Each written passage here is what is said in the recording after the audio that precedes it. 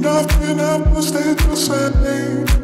Won't you let it change?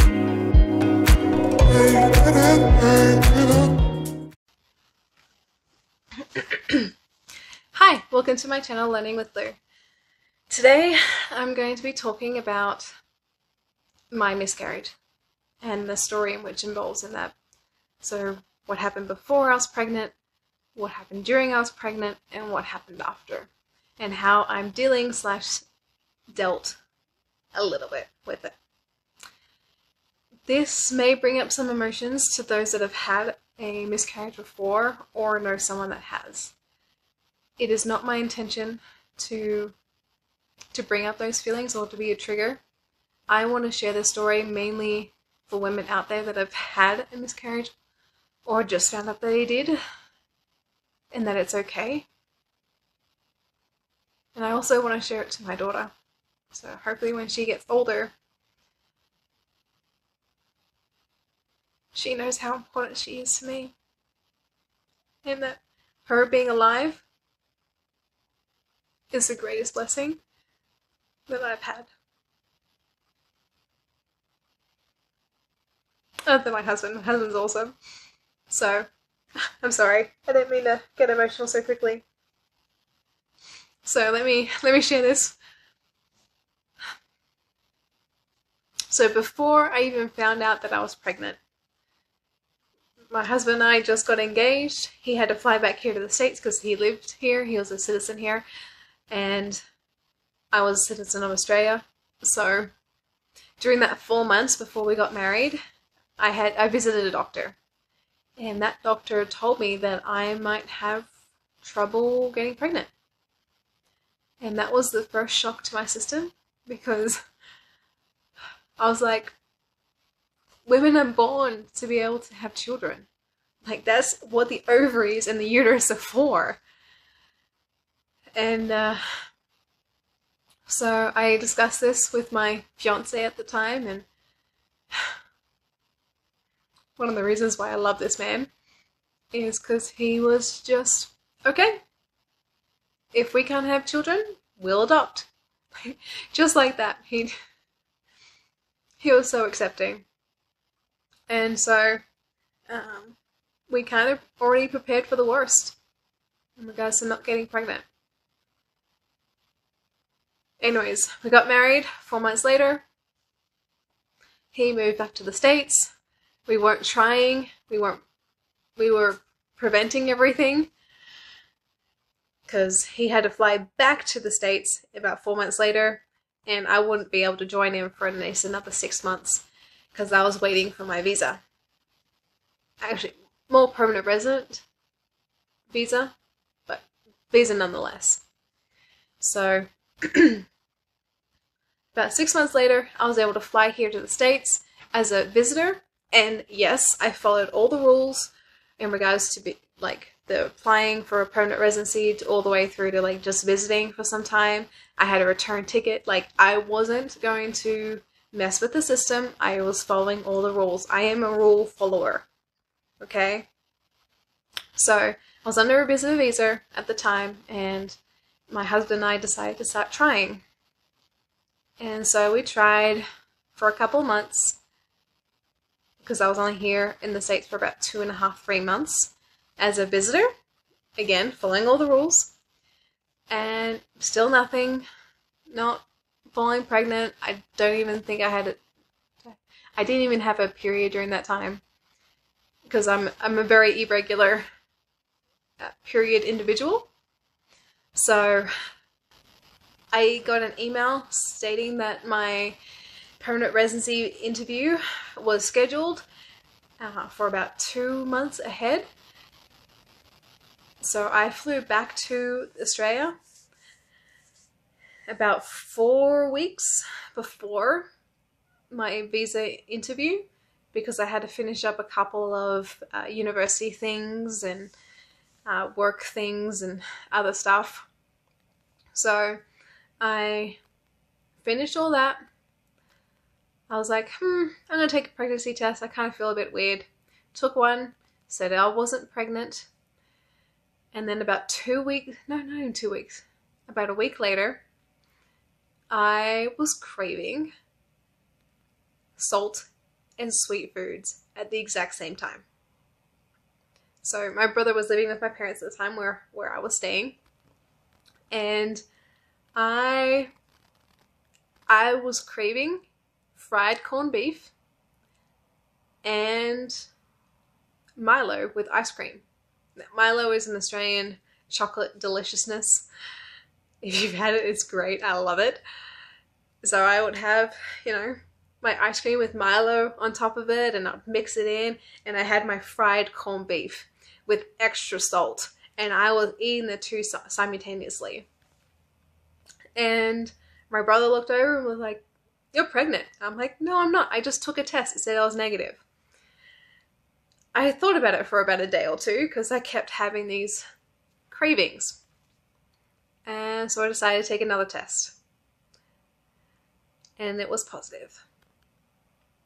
I hopped out of that bathroom with a big smile on my face. Unfortunately, my brother was the first one to find out because he was like, "You're pregnant, aren't you?" Because he saw the beaming smile over my face. I had later asked him how he knew that I was pregnant, and he was like, "No one comes out of the bathroom that happy." Which is kind of funny when you think about it. So I called my husband and I told him I was pregnant. Again, he was living here in the States. I was in Australia, sorry. And I called a doctor. I scheduled an appointment. I got the blood work done. I was about 5 weeks. So 5 weeks pregnant, so it means my first ultrasound wasn't until another 3 weeks, which hopefully by then I was going to be in the States. But then I had to go to my visa interview. So if anyone's been through that process, it's scary. So I got all dressed up. I was about 4 hours away from the interview place. So my brother drove me. And I was so sick. Already I had an extreme morning sickness.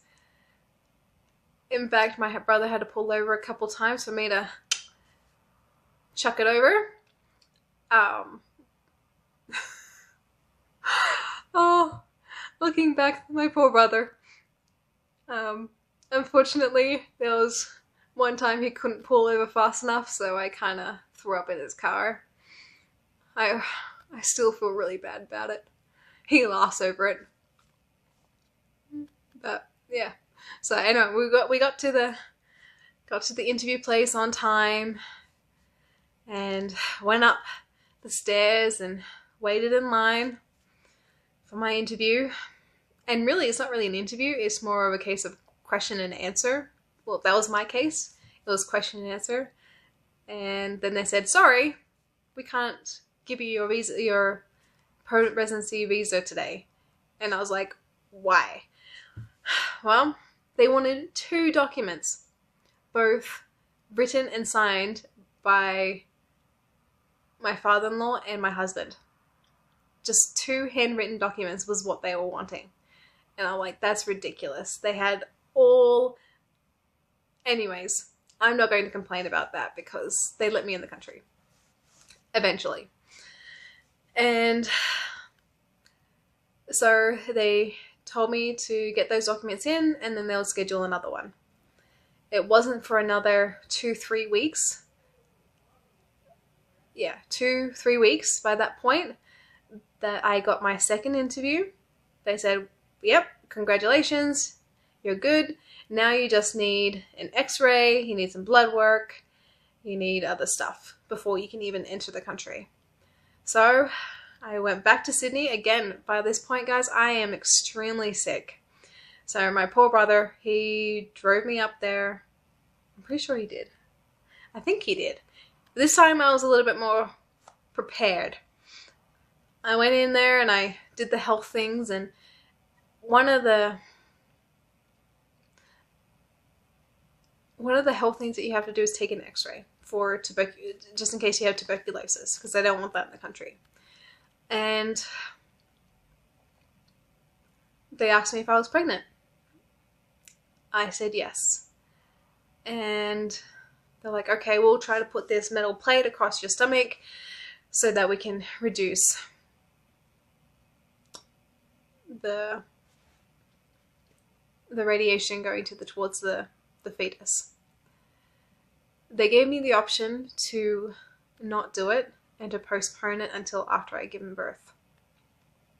But they wouldn't have let me to come here to the States before that health check was done. So in that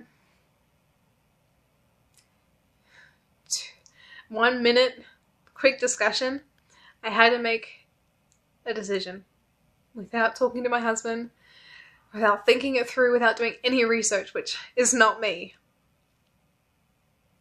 It was wait in Australia for 9, 10, 12 months for me to give birth to this child,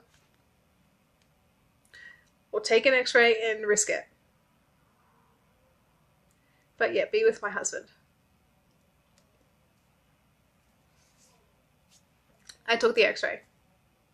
Again, guys, I had 30 seconds to make this decision.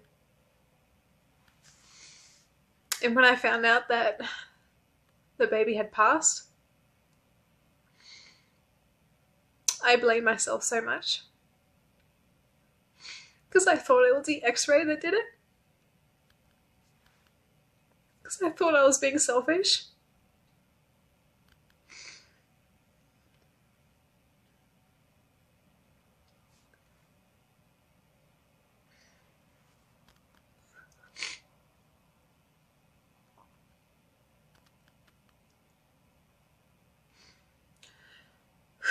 Anyways,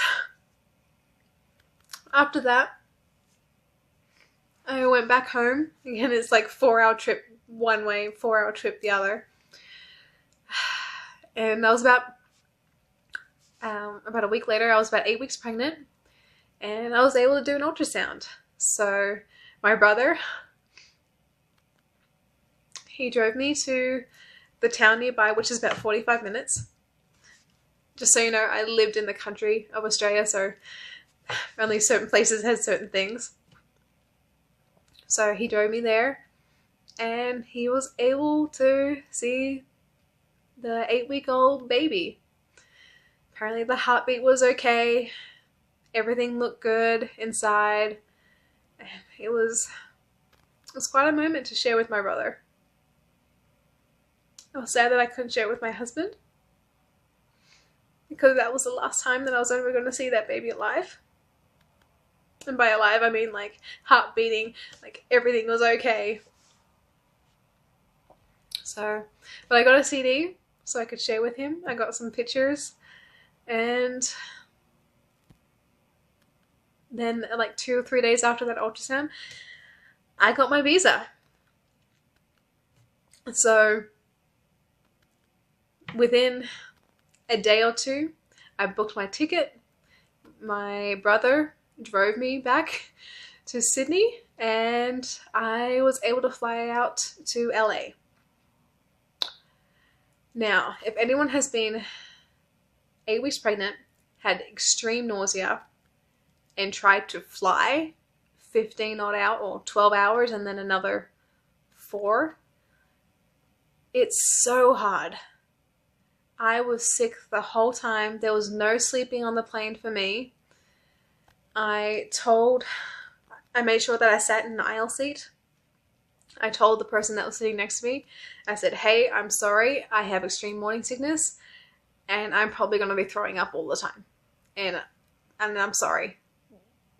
I told all the flight attendants about my condition, because I said, there might be a clip in your seatbelt sign, and I'm going to have to dash to the bathroom. And which is what I had to do. Take off, I threw up. Before we were about to land, I was holding it in, trying not to throw up. And then as soon as we touched and were like on the ground, but yet the seatbelt sign was still like, keep your seatbelts in, I had to go to the bathroom. And I started throwing up real bad. But they let me in the country, even through that extreme nauseated experience of flying. And I was able to be with my husband. Now, because of insurance here in the States, I don't know what happened. My husband was, it was odd. We were trying to figure it all out. I had to basically do my best until that insurance kicked in at the beginning of the new year, which was about a month-ish away at this stage. Again, guys, my extreme nausea was so bad that I was throwing up more than 3 times a day, which if you throw up more than 3 times a day, something's wrong. I tried everything. The smell of food would set me off. This is actually where I developed my philosophy of same thing goes down, comes back up. So that's where I developed that because of this extreme nausea. It got so bad that I had to go visit the hospital in our local town that we were staying in. My husband was so worried about me, and he was correct to be worried. I was extremely dehydrated to the point where they couldn't hardly find a vein in my arm, which normally isn't a problem. They had to pump, I think it was like 2.5 bags of fluids. It was something crazy. And by that stage, I was worried about my baby. I was about 11 weeks by this stage, according to that blood test and everything. And they did an ultrasound. And now the ultrasound machine was extremely old. It was the worst. It didn't have any sound or anything like that. And the doctor was like, well, your baby looks about 10 weeks, which, 10, 11 weeks, yeah. But we can't see anything. Nothing seems to be the problem. By that stage, my little baby had already passed. And I didn't know. Through this whole time, I was talking to my mother regularly, sharing my symptoms. Not only did I have extreme nausea, but I did have a little bit of bleeding, which made me freak out. And that should have been the first warning. But all the research that I did, and when I talked to my mum, I was like, okay, bleeding a little bit is okay. It's not like a full period. It was just like a little bit of spotting. I should be okay. I just read my diary back then, and before I visited the hospital, I think the day of, or the day before, I was vomiting up blood.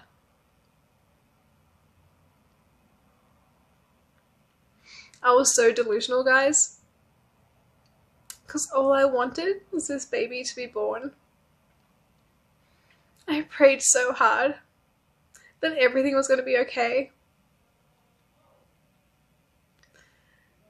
It was actually very interesting. Every time my husband prayed, he couldn't say, please let the baby be okay. It was all my health that he was praying about. I think you already knew that something was wrong.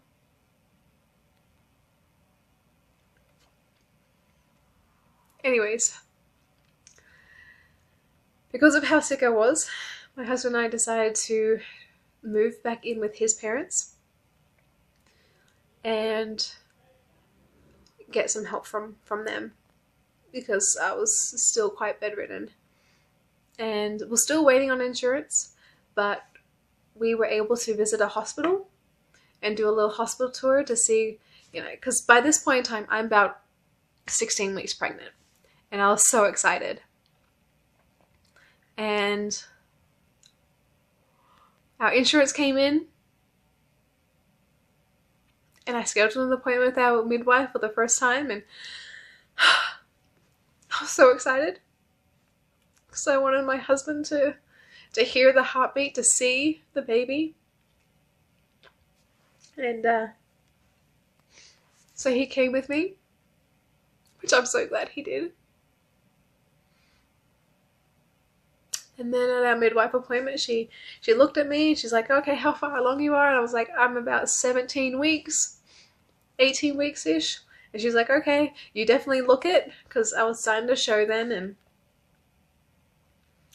And then she got the Doppler machine, which is basically like an ultrasound just for hearing the heartbeat. There's no screen.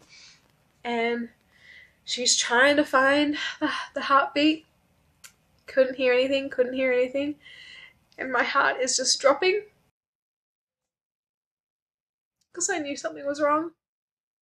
She's like, hold on a second, I'm going to get someone else that's better than me in finding heartbeats. And I looked over at my husband and I'm like, something's wrong. The doctor came in and tried to have a look and was like, you know what, let's just do an ultrasound. So we waited in the lobby for a little bit, and then they had the ultrasound available, and they pulled out the ultrasound, and here am I looking, praying everything was okay. But it wasn't. The doctor turned off the ultrasound and said, I'm so sorry.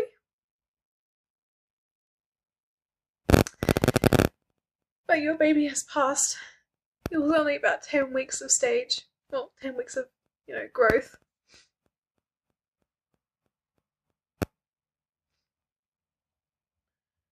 And she was so kind. She was like, I'll give you guys a few moments and then I'll come back with some information. I looked at my husband. We're both in tears.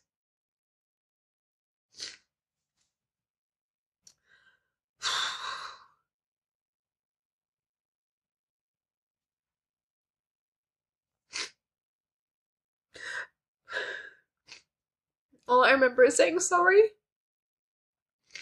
Because the first thing that came to my head was that stupid x-ray. Thinking that I did it.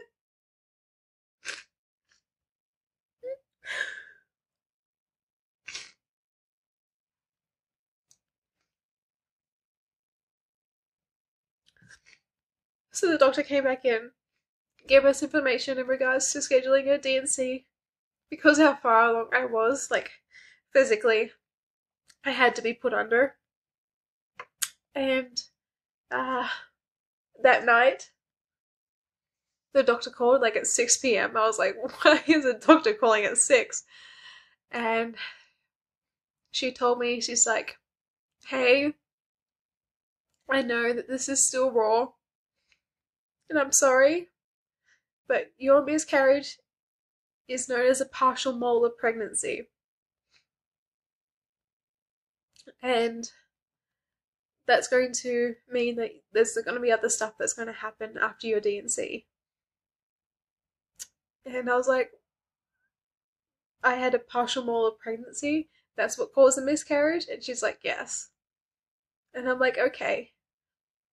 And so we scheduled the D&C. That night I looked up what a partial molar pregnancy was. And it wasn't my fault.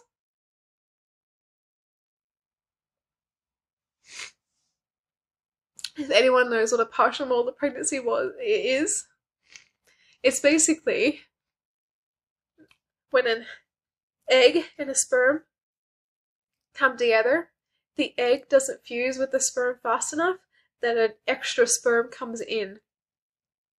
So the embryo has more chromosomes than what is required. Normally, the embryo would pass away very quickly within the first 4 to 5 weeks of pregnancy and won't develop or anything, but mine did. Mine developed till 10 weeks and then passed.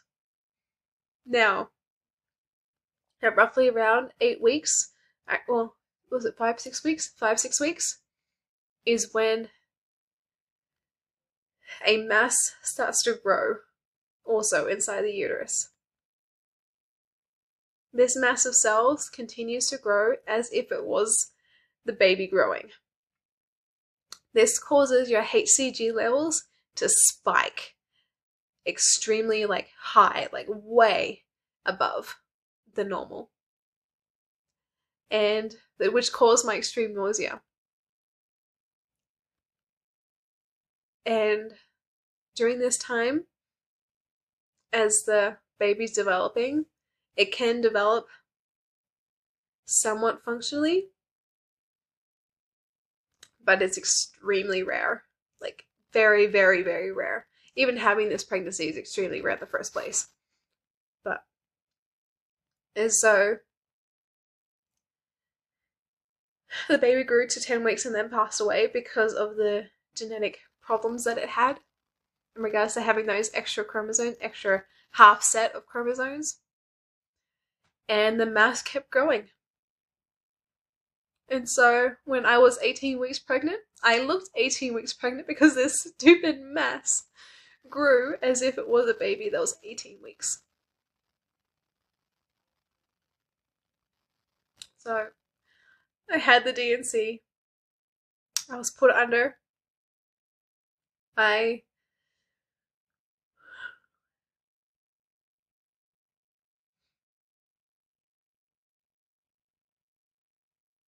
hate D&Cs. I really do.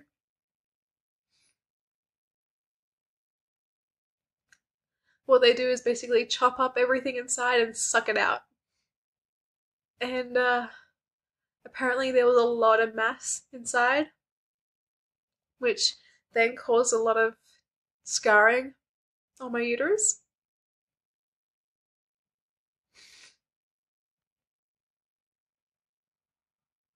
Which then added more problems to my fertility issues.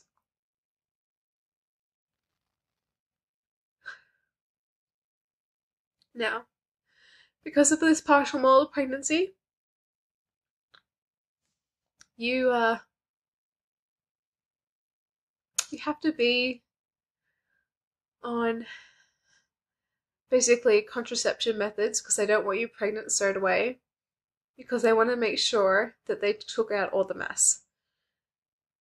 So you don't have to worry about it coming back like a tumor and then getting chemotherapy. So with the D&C, afterwards, you have to be on the doctor's watch list. You have to do blood work every week for at least 4 months. And then afterwards, depending on how low it has gotten, and by low I'm talking about the HCG hormone, that's really the indicator that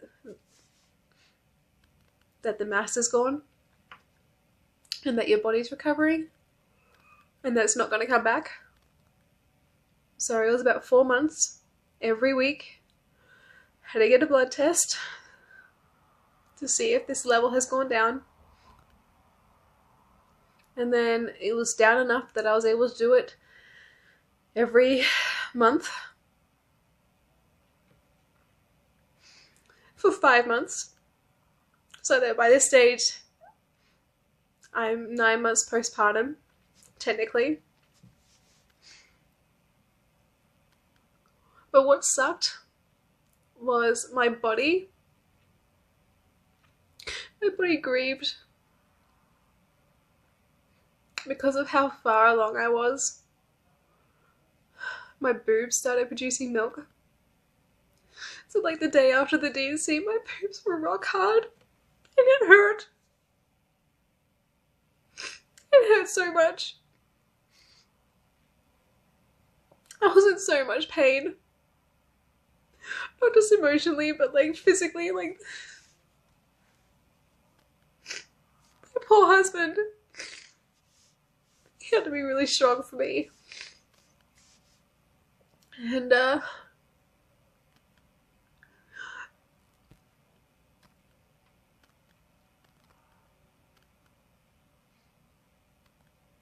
I wanted to do was hold a child.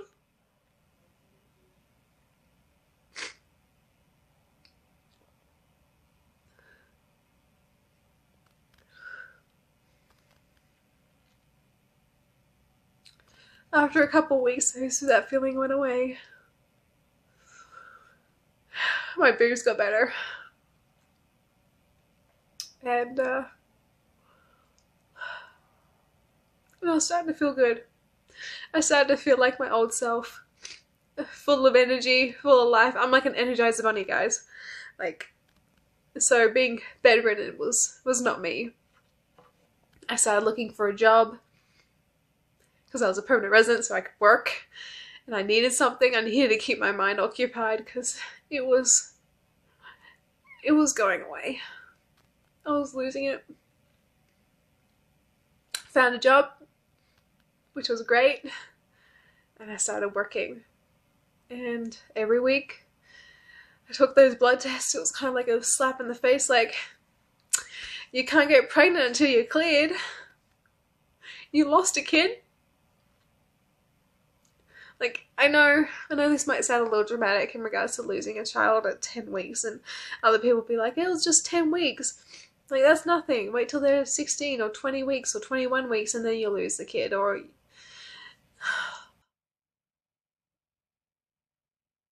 remember, guys, I thought I was 18 weeks pregnant. I thought I was already halfway through. So I started planning things. I started getting stuff.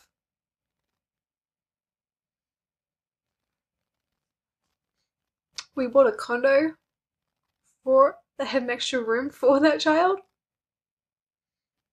So every time I looked at it, with all the baby stuff, it was hard.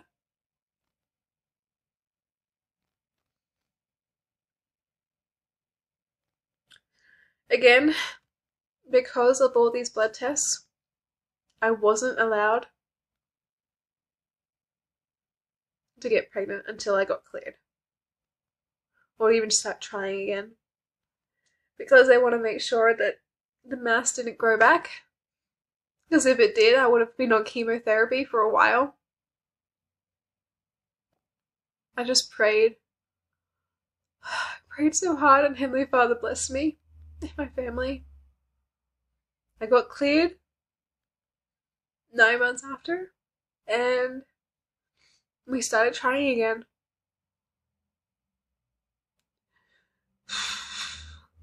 We tried for 4 years.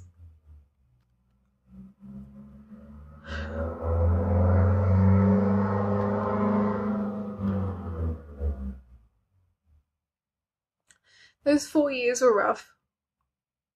So, Betty, I am so blessed to be your mum.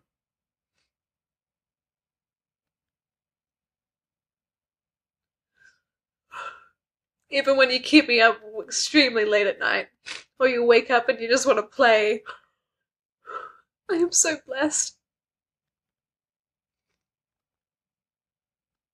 Your father and I are so happy that you're here.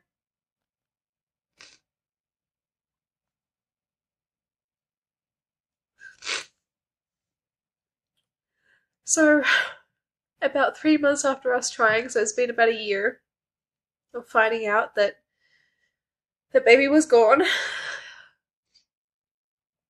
I had gained a lot of weight because I was so depressed. My husband helped me find a therapist, which helped so much because I was able to figure out what was wrong. Maybe not what was wrong, what was I thinking, and how to fix my thinking. Maybe not fix it, but help me think through things better. Because I have very high expectations, guys. Like, what people would normally think of themselves, I have to think up way higher. It's just my human nature, how I was brought up, how I see myself, which is not always a good thing. Especially when you don't meet those expectations of yourself. Then you start feeling down. I was very lucky that I didn't have to take any medication. That I was able just to do these exercises. And I'm so grateful for therapists that help. That helped me. So thank you. If you're struggling with miscarriages or even just feeling down, please see someone. And it was really good seeing a therapist. I totally recommend it. There's nothing wrong with you. It doesn't matter if the miscarriage happened at 4 weeks or if it happens at 22 weeks.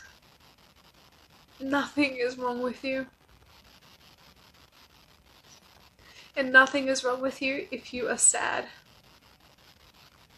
If you are grieving, if you're mourning for months, years, nothing is wrong. You just need a little help.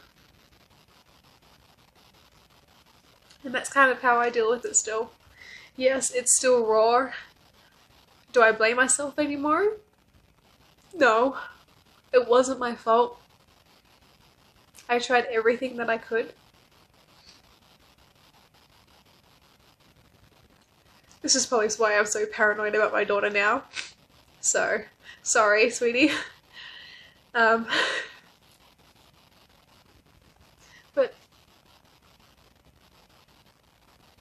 how I deal with it nowadays is I look back and it makes me feel more human. It makes me help relate to others better, either suffering through depression or going through a miscarriage. I feel their pain and I feel like I can talk about it more. That I can try to make it more accepting. That women can talk about it. That they can share their feelings. Because not only are you grieving in your mind or in your heart, but your body grieves. It's the weirdest thing. But it does. Which kind of makes it worse. And it doesn't matter if it was your first pregnancy, or your third, or your fourth. It's still rough. It's still hard.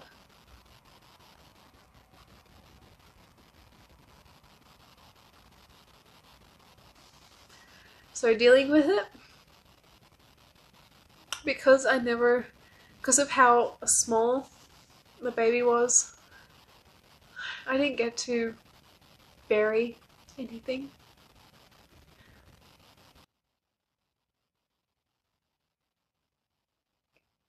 I never got to have like a ceremony or anything like that either. Which was hard. And I realized that just last year when I was pregnant with my little one. Well, I didn't really get that closure. I don't really have anything to remind me.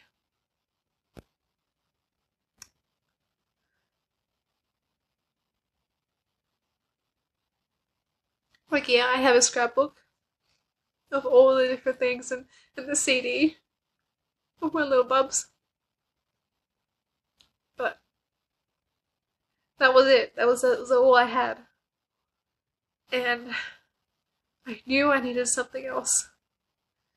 Not a headstone. I needed something different.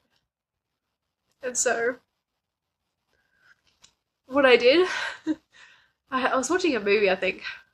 Actually, I can't right remember. Again, memory loss from pregnancy, guys. Real thing. I decided I would love to name a star after that little baby. After the nickname that we gave it.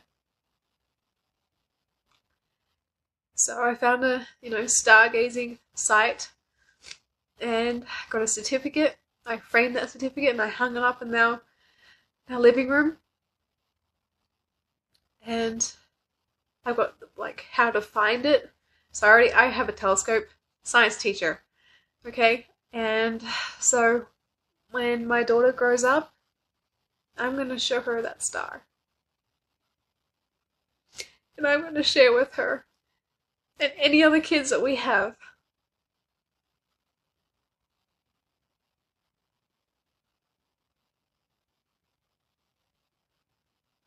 that family is everywhere.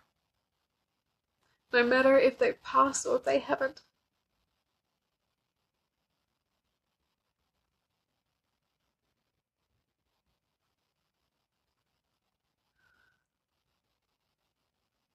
I'm so grateful that I've done that.